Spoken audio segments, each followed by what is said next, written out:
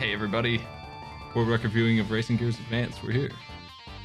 Week 2. They ruined this game too. They did. It's garbage now. No, it's smoke. It's tearing apart. They're doing really good work with this.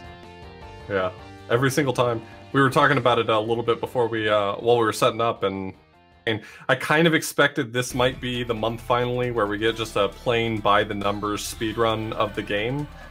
That's not to like. I love glitch speedruns. It's just very surprising that there doesn't seem to be any games we can present anymore that can't be broken in half. Yeah, this is it's hard to figure out what kind of things gonna happen with a racing game. I didn't really expect out of bounds glitches to be as powerful as they are.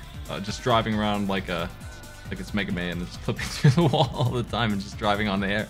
That's what we got a lot of. That's the main thing, and it shows up a lot of out of bounds driving in this run. Eric's currently under 30 minutes with the world record here. Yeah, we got a few people working on it right now. I imagine we'll get some more runs on the board pretty soon. We are paying out for first, second, and third, so don't be afraid to throw your hat into the ring. There hasn't been a lot of people who've put up time, so really just putting a run on the board may be sufficient. So 26:57 is the time. Eric's 33 has it at the moment. So maybe get that note on screen.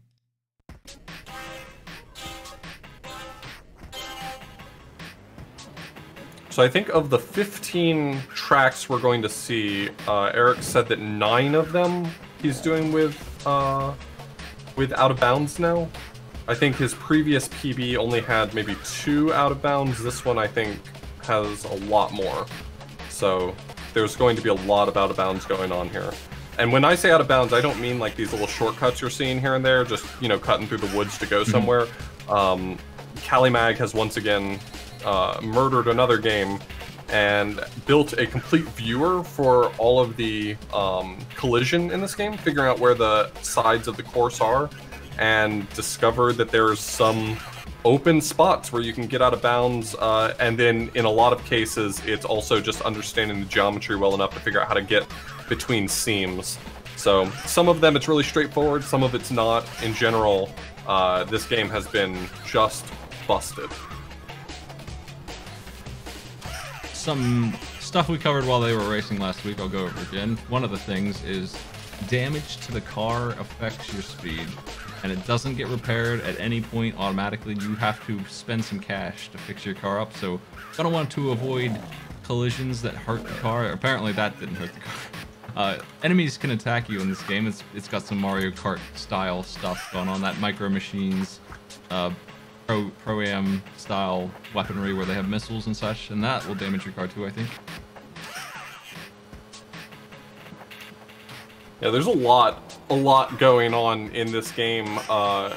Even if this weren't quite so glitched at this point, breaking out of bounds, there's still a lot to know about it. Figuring out how to minimize the amount of damage you take so you don't have to menu so much.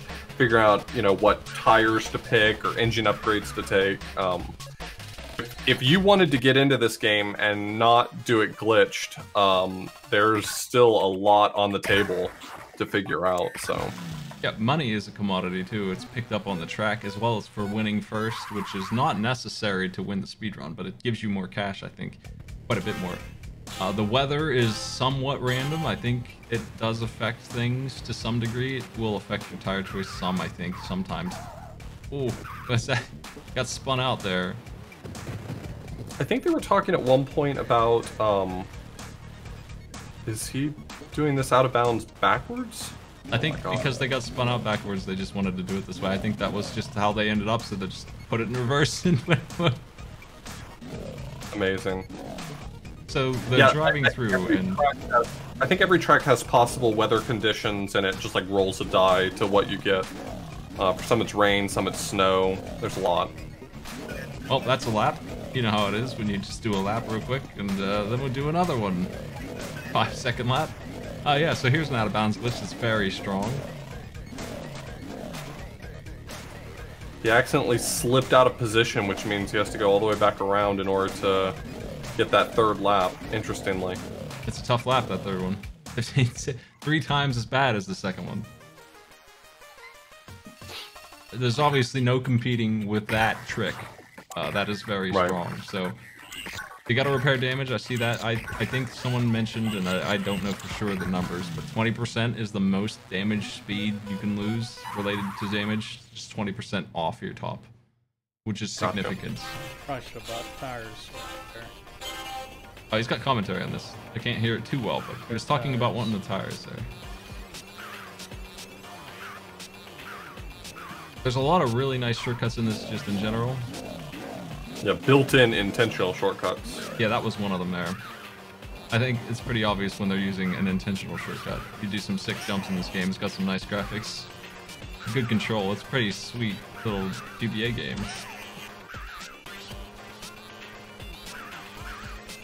No out of bounds on this map yet. Yeah, I don't think this one has one. It seems to mostly be places where there's really complicated tree lines sometimes seems to be the giveaway, or when there's a spot that you can either jump off of or drive off of in some way. It seems like in some cases the trigger for when you fall off of a ledge or would jump off of a ledge is in a different position than the actual boundary of the track, and so sometimes you can just sort of drive around that boundary. I love that the checkered flag is optional. You can just shortcut past where it was and it counts. This is a very dangerous shortcut here. It's impressive how fast Eric's did that, as well as, you know, other runners we've seen. The built-in shortcuts seem to not pose a lot of challenge, and it seems like they had to step their game up to find out of bounds to make it actually difficult. And the car disintegrated. They're like half a lap ahead of the other. I mean, they didn't use any out of bounds that time. They're just straight up 30 seconds ahead of the AI. The AI is not going to win these. So you do have to end in top position, as in you got the most points over all 5 of the races to get to the next course. So you will need to be first in terms of Mario Kart style scoring, where you get 7 or 8 points for getting first and less than that for second, but you still get some. It has to add up to put you in first, or you won't get to qualify to the next set. So they do need to do that. That's obviously not a problem at the moment, though. I know for a fact from personal experience that tires make a huge difference on snow. And it seems like a big upgrade. I saw engines were upgraded twice already. Yep. That gives you a bonus to your both top speed and acceleration. It's a good stat. Yeah. I love acceleration in these games. Especially if you're going to be banging into a bunch of walls, acceleration makes all the difference. Yeah. Do you play Mario Kart at all? I do. Mario Kart 8? I have. Well, Yep. play sometime. Have you played it on 200cc? I have, but I'm not very good at 200cc. 150 is about where I cap off at being good. My advice is definitely, at that point, acceleration is the stat. Handling and Right. acceleration. Top speed And kind braking. of... Yeah. Top speed kind of bad. You don't really need it. Acceleration is going to make a huge difference, though. Yeah, 150cc, you can legitimately not know what button is the brake button, but you need it at 200cc. Yeah, it's actually really fun to play on once you get the hang of actually using the brakes and drifting with them too. We took some damage there from that jump. There's a lot of big jumps in this. I don't know what happens if you hit the lava. I imagine you just get warped out and take some big damage. Yeah, I'm not sure. Oh, didn't hit the shortcut that time. That shortcut has been challenging to him, and I don't blame him. The way that you slide around on this dirt makes it very difficult to slide in there. I'm interested in seeing how this game progresses as the last few weeks come up. You know, we've got about 2 weeks before this game is complete. Yeah. And I think right now everyone's been really trying to figure out how the out of bounds works. But once that's been worked out, then it comes down to, okay, now can you figure out how to just drive the car? Which seems silly to do it in that order, but I think that it's going to be really interesting to see people kind of, all right, now I just have to become a better driver to get to that point. I love this train jump. It's ridiculous. We have a race next week, and everyone's welcome to participate. I encourage y'all to jump in on that. It's going to be fun, and I think now's a good time as any to speak about possible format changes for the show, because I want to emphasize the race a lot. And I think it would be possibly more intense if we had the race as the goal and not necessarily the world record. The race being the big one. We'd have a preliminary race still, and we'd check out the world record and how strats are coming on week 2. And then on week 3, we'd have our big race, and I'd go by the top 3 on that. We're thinking about doing that, and I'm gonna give it a try next month on the next game. Yeah, I think it'd be nice to kind of have some options on the table. You know, some games that may not lend themselves well to the race, we may keep it like this, but I'd like to see more people showing up for the race, and by making the race a bigger part of it, that might be a fun way to make that happen. Yeah, there's a couple benefits and obvious drawbacks to that. Some games aren't very good for racing, and really the world record really shines some cool stuff. This game surprisingly has a lot of out-of-bounds stuff that I think is really neat. But a race of something like some of the games we've done in the past would encourage people to compete, even though the world record holder has got some ridiculous run. If it's stuff that's hard to pull off, you might be able to beat them if they make a mistake in a race setting, so you'd be encouraged to join in something like that. It's not hopeless for you, right? A little bit of practice. I think the other benefit to it is that it doesn't necessarily reward you for being the person who has the most free time that month. I think that obviously being able to sink more time in it can help you develop consistency, but as is the case with actual normal speedrunning, everyday speedrunning, is that very often the world record holder can just be the person who has the most free time on their hands. So prioritizing the race a little more might make that might help to mitigate that a little bit. Now we are entering ice time. Nitro is a usable thing. All 4 of those are, but the weapons don't have any use to. Just don't have any use for the players themselves for beating the AI, and the AI is losing anyway. I'm surprised. I didn't see them buy tires for this one. Do they handle this without ice tires? Because I was having such a bad time. I didn't see him buy tires, but I'm not sure. I wonder if this is one of those ones where he gets out of bounds early enough that it ends up not mattering. The racers are different too. Maybe one of them has better handling. I'm not sure about that. Are we consistent on who's being raced, or is there still variety on that? Because there was in the race last week. I think you're. I think the courses you're unlocking are tied to the racers, so I don't think you can change. If I'm not mistaken. From who you start with is what I mean. Like who they're picking to do the whole thing with. Have they picked a favorite? I'm not sure there is legitimately one right answer. I know that I've seen different people use different vehicles, but I could be mistaken about that now that they know more. That oil spill is a weapon from the AI, and it's really gross where they put that one.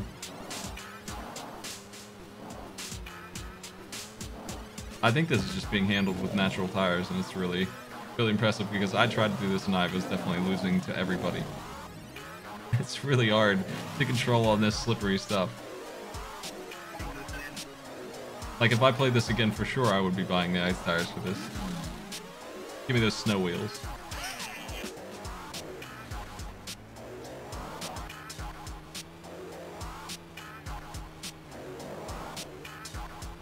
Well, if we do go to a race format, which I think we're probably for sure going to try next month, it's going to be a week off after the big race. Like, it's going to be week 1. We look at the game and announce it. Week 2, we do a preliminary fun race. Week 3, we look at the world record, and then week 4, last week, we do the big race that we're looking at. And then there's 6 days of nothing while we prepare the next game. Just the time to relax. Right. That's what our schedule would be in that case. But we'll certainly tell you which one's happening at the start. I gotta pick next week's. 2 weeks from now. They have 1 week and 6 days left in this game. That was really nice. It was really well done. We got a nice sunny day here in the woods. I love how they just jump to the front and that's it. The AI never catches up. Moonberry says that they think that the snow tires only really impact you when the weather pattern is snow. Like snow on the ground isn't enough, maybe? That's interesting. Oh, I've seen this one before. So you would go careening off this cliff. It's not like a jump, but you would just go careening off the cliff. But you can actually go around the boundary of the course here. The K2 looks different. The K2, you've upgraded.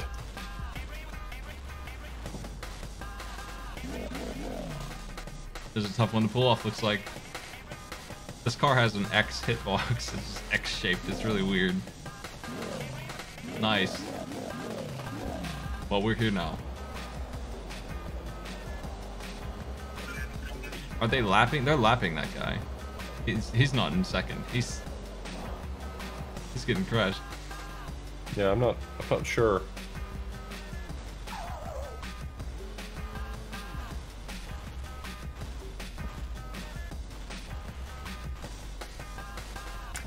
Yeah, I think one of the nice things about the way Calimag has been supporting Speed Bump is that Calimag has been producing not just doing glitch hunting on his own or on their own, but rather is building tools for other people to actually hunt glitches, which has been really nice. It seems like a lot of people are spending some of the early parts of the week, early parts of the month, the 4-week period, actually hunting glitches using the tools that Calimag has been building. Yeah, I really appreciate that. That really drives things. It's really nice to have. I've left the 7 Godsends ones pinned, I think, for the moment, because it's just such a nice one. That was nice, out of bounds stuff. That's I think there's been a lot more of that. I've seen a lot of that discussion. That's pretty much every time I look at this game in the Discord, the new out of bounds is being discussed and shown. Yeah, everyone's always posting either better, more consistent, or more optimized out of bounds. Not a lot of people posting RTAs, but I think that we'll probably see more of that as we get closer to the end. Big jumps. I saw the AI knows how to use some of these shortcuts.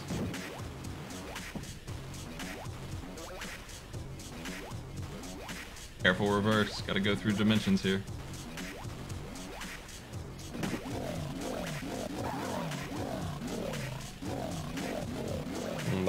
That looks like a time-consuming mistake. Yep. Gotta use nitros to fix it too. It's expensive. Oh, it's stubborn.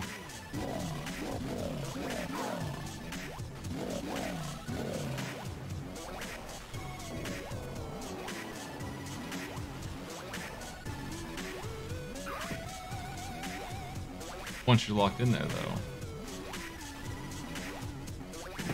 Oh, that's 3.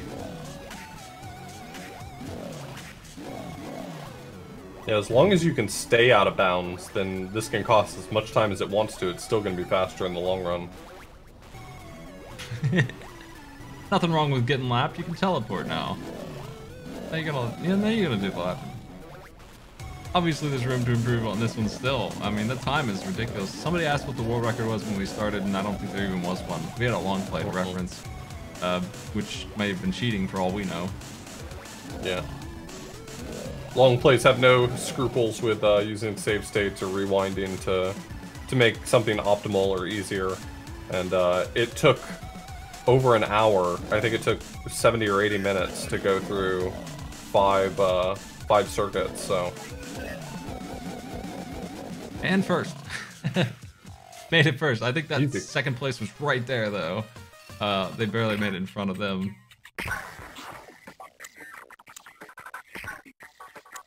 Yeah, it was. But I mean, this is all good practice. This is all good practice, you know, when the next PB comes up, each of these out of bounds are probably going to be more and more optimized.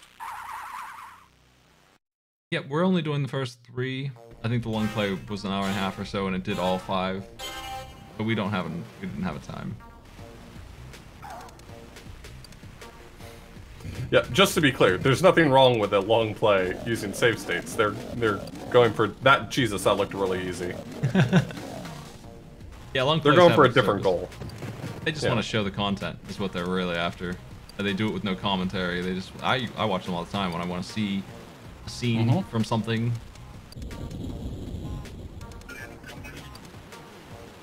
This level has a backwards wall.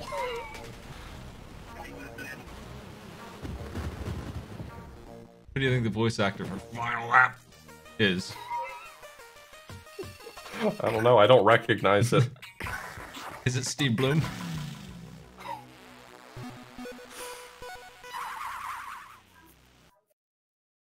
This starting grid thing, I haven't mentioned it at all, but there is some kind of little mini game where you use it, you time it to figure out who's in first on the start of this, I think.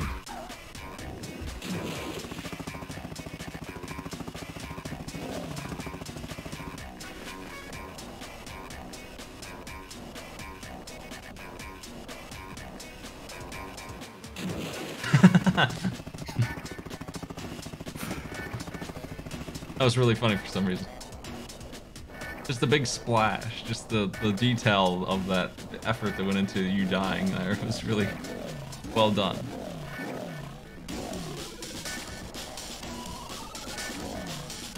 And that's another stage, just doing a couple loops.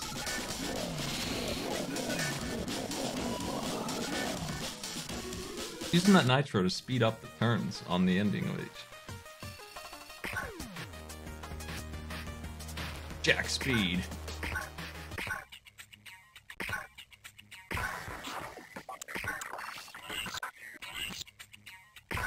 Time for Delta.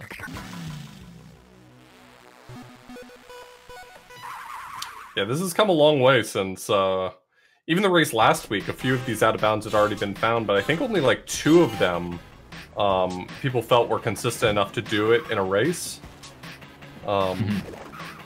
And now Eric's is probably doing this on more tracks than he's actually playing, racing normally. We have some big gold splits over there on the right, saving minutes and minutes of time.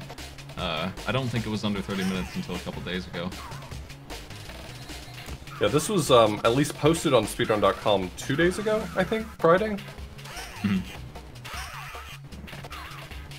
Big time saves happening on this. This looks like a regular race. See, we both get we get some glitches and some regular racing in this one. They get everything. The gang's all here. It's boring, regular, extremely skilled racing, and then we get some glitches through the wall. Get them all. A lot of good drifting here. That oil is definitely the hard ship, I feel like. That's what the AI, it's a banana pill of this game. They just leave it in the absolute worst place, and it seems like the players just accept it. Sometimes they just take it. It's like, I'm gonna hit this oil spill, and what am I gonna do about it? It doesn't seem like we lose too much time to spin out. I saw a mine on the field too. I'm not familiar with that weapon. Yeah, this is really pretty pixel art game. I mean, this is on the Game Boy Advance. It's just some... Who drew this art? I mean, did they really draw all of this, or do they have assets of trees? Because they did a really good job with this pixel art. It's animated backgrounds too. It's good stuff. Yeah, this game looks surprisingly good for a game I had never heard of until, what, 3 weeks ago.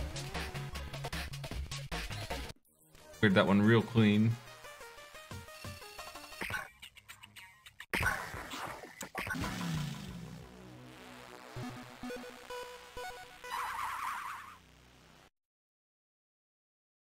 Big old time saves.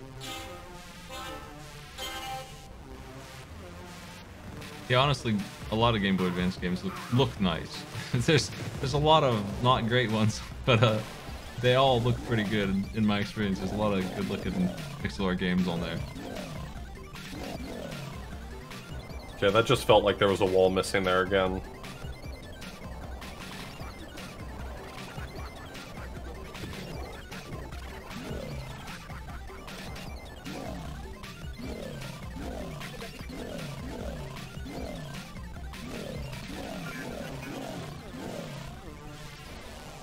Got to do a big circle here.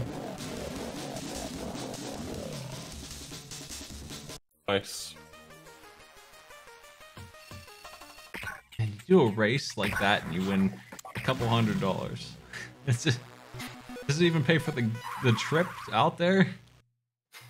Transporting a car doesn't sound like $600 would cover it for the second place prize. Do you know how expensive it is to be able to phase through solid objects? That's a very expensive ability for a car to have. I wonder how much gas that is. That is the smoke screen. That's one of the worst effects for smoke I've ever seen. And it's just this disgusting white screen. It doesn't fit smoke at all. I really wonder why it is that Eric does these in reverse. I don't actually know why that works that way. Why you'd want to do it in reverse. I know that there's a slight distinction between like the hitbox for the car and something else is sort of offset from it, but I don't think that has anything to do with that. Blue Jello says reverse has more control. Okay, that might explain it. I didn't even see the finish line that time. Yeah, I was gonna... Eric's saying throttle is too fast. I figured reverse is probably just slower and that gives you more handling on it. Just an easy way to get it into low gear. Low speed.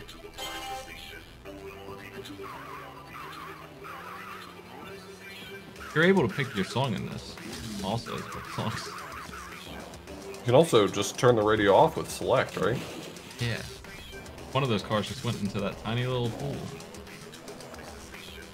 And one of them's electrocuting the other cars. Yeah. These cars have some strange abilities. I wonder if any of the races have been ruined by the guy who mind controls. I don't know if the AI can do that. But I heard that was a power that is in this game.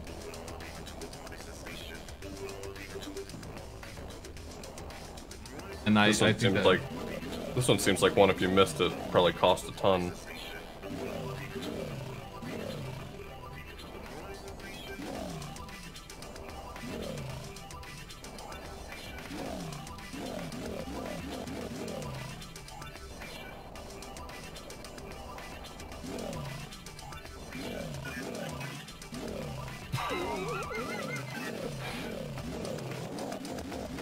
The referee's just there like, yeah, he's winning. I'm on my third lap. Third lap around what? Around this tree. Yeah. I don't know what the rest of these guys are even doing. It's like they're not even playing.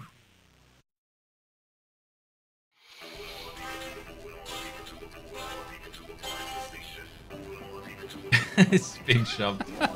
Wow. Alright.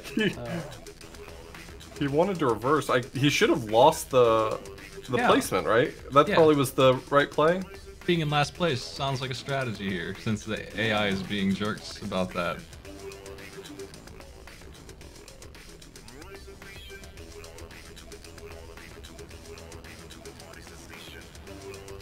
God. This is such a weird game. Doesn't look like it's counted yet. I wonder how close you have to get. You have to reach out the window and touch the pole.